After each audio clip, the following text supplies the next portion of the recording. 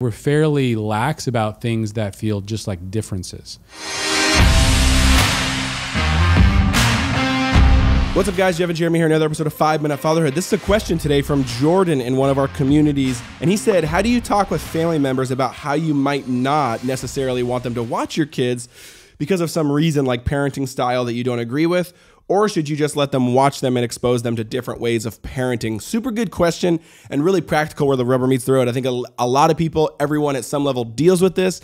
Jeremy has a really cool paradigm that's really helpful. I know for me and Alyssa, we haven't wrestled with that or have a ton of experience. Both sides of our family watch our kids. They love the kids and are great and super respectful to us. And that's and I'll talk from that side of like, because both of our sides, I think, do this well, this is one thing you do want to kind of, I don't know if you'd say apply pressure, but it is important, I think, to be okay with the messiness of letting it be a teaching moment, to trying to let the parents understand that, like, hey, we are kind of the authority over our kids in the way of like, hey, can they eat? You know, we try to have them eat this or do this or whatever, and then having them respect that. I mean, I do think it's totally appropriate to ask the generation above you to respect the general values you've put on your family and your kids, and them try to mimic that as best as possible, if that makes sense.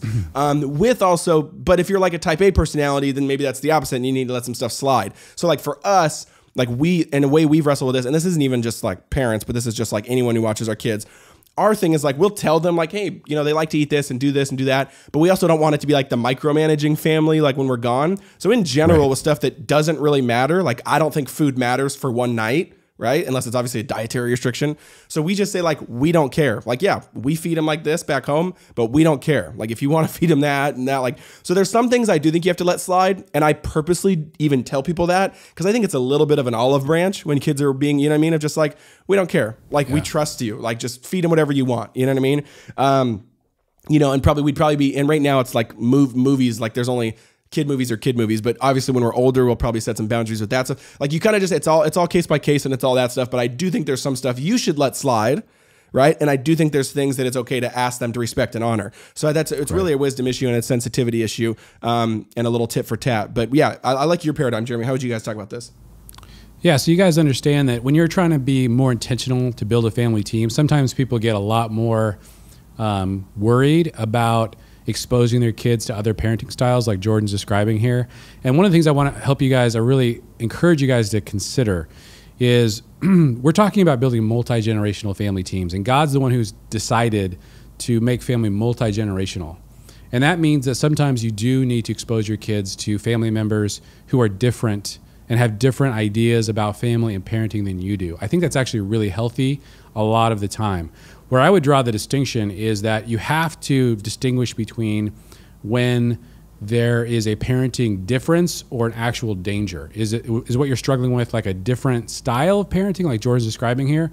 Or are you worried about a dangerous thing that might be your kids might get exposed to? For example, we're always very careful about our kids spending a lot of time in homes where there are older children, 5, 10, 15 years older than them, without our supervision. Why? Because obviously things can happen if there's a parenting style there that's fairly lax. There's not a lot of supervision. This is where a lot of weird things start to happen to kids, and we're very careful to make sure that our kids are not exposed to things that we don't want them to endure, like things that could really be traumatic for them. So we're very careful about things that feel dangerous, but I would say we're fairly lax about things that feel just like differences.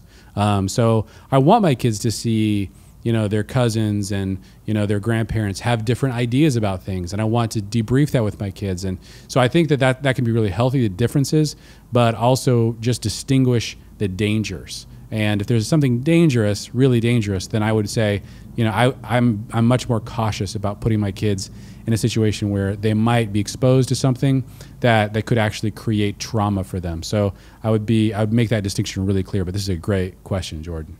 Also, real quick, guys, if you don't know, Jeremy wrote a book called Father's Compass. Incredible, short, little, concise book that you can pick up and kind of flip to any page with specific fatherhood insights. And one of them is on honoring your parents, guys, but it's supercharged. They're all incredible. They're all pack a punch. Highly recommend it. You can get it on our site. You can get it on Amazon. Make sure to definitely check it out, familyteams.com.